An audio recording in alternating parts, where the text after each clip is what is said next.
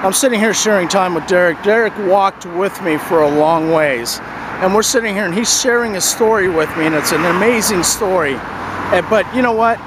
I want him to tell you what he just told me about not letting it be not turning into somebody else, being who you are.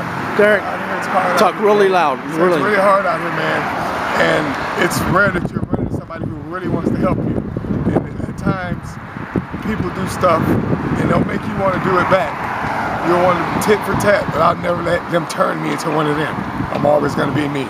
I'm always going to keep it real and trust in the Lord. I'm not going to let them turn me to one of them. I'm always going to be me. And I respect this guy right here because he gave me something from his heart. No kind of ulterior motive, just straight from him. And I respect that. And I thank God for allowing me to meet this type of person. I wish everybody was like him. Okay? So people out there, this guy's real. He makes this walk, he's going to make this walk because he's real. So I'm going to pray for him every night. And I thank him, even though it's a small gesture, it's big because it came from his heart. Thank you, man.